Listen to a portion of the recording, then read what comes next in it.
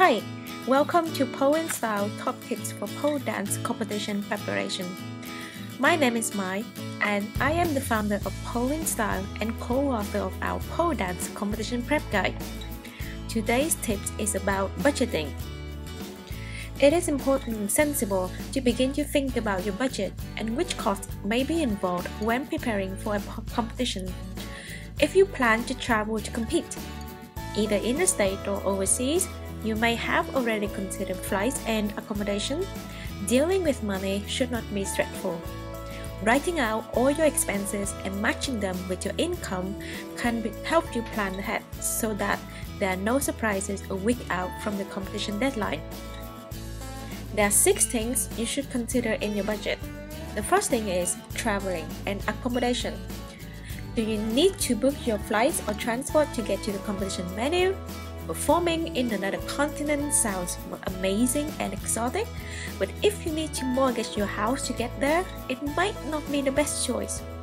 There are many ways to save on travel and accommodations costs, such as sharing room with a teammate, couch surfing, booking through coupon deal websites, Airbnb instead of hotel, or driving across country instead of flying.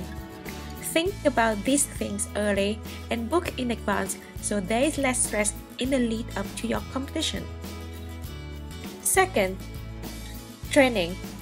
Think about how many times per week or month you will need to factor this into your budget. The studio may give you a discount on booking a bulk amount hours in advance.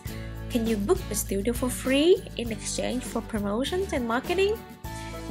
Having a good coach or at least a few sessions with a private instructor will also help you polish your routine.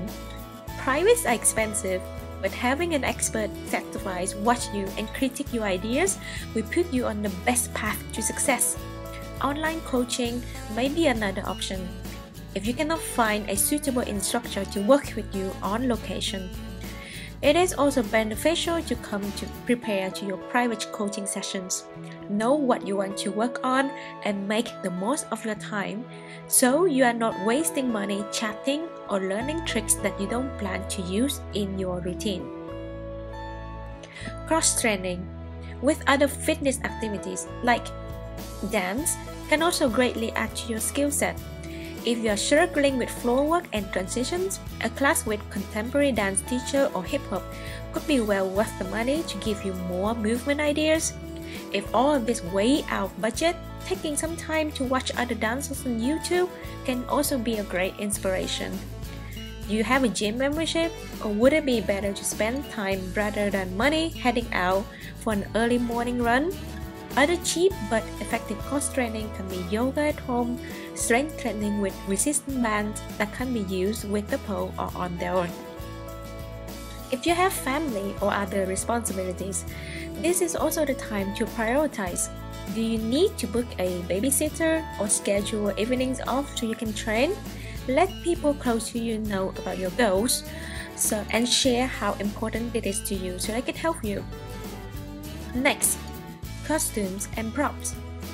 In our Pole and Style 2019 survey, 36% of participants spent between $50 to $80 per competition costume, while 29% paid over $80 for a pole dance costume on average. If you have the costume made, ensure that you have enough time to make adjustments or have multiple fittings. Designers can often have long waiting lists, so budget for extra fee if you need the costume in a hurry. If you buy it online or in store, have a price in mind. We allow you to jump to the perfect outfit to see when you see it. Some performers have backup costume to reduce feelings of stress and anxiety. You could opt for a second-hand costume or make the costume yourself, which saves you a lot of money. If you're planning on creating new elements on the stage, factor in how much it will cost for prototypes or multiple copies in case they are damaged through accidents or learning how to move and dance with them. Transporting large props can also be tricky, and you may need to hire a flat truck or van to take it from your training space to the venue. So remember, this is how much the average pole dance competition participants spend on costume, $50 to $80, but it all depends on your budget. Next, nutrition. Healthy food choices offer your body the vitamins and minerals it needs to be strong and recovering quickly, but need to be expensive.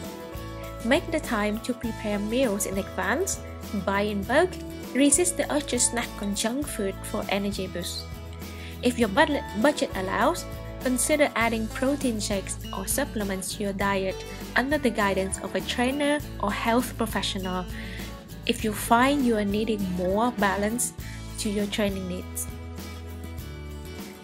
And next thing, number 5 is self-care. Competition training can be very stressful.